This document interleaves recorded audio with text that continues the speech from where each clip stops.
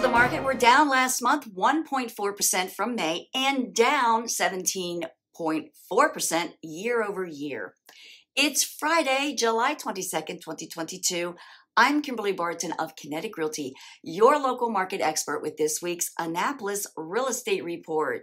The Annapolis area median sales price clocked in at $560,000, a 10.9% increase over last year. So there are fewer homes on the market from last year, but we have more homes for sale right now than this past May, and these homes are also more expensive.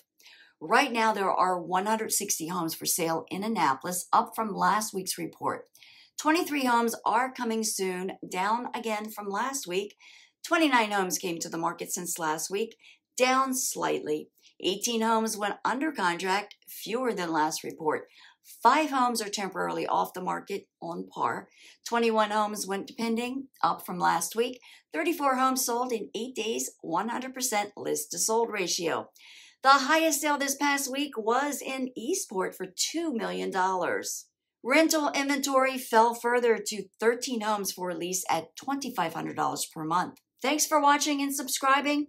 That's a wrap for this week's Annapolis Real Estate Report for Friday, July 22nd. Until next week, enjoy your weekend.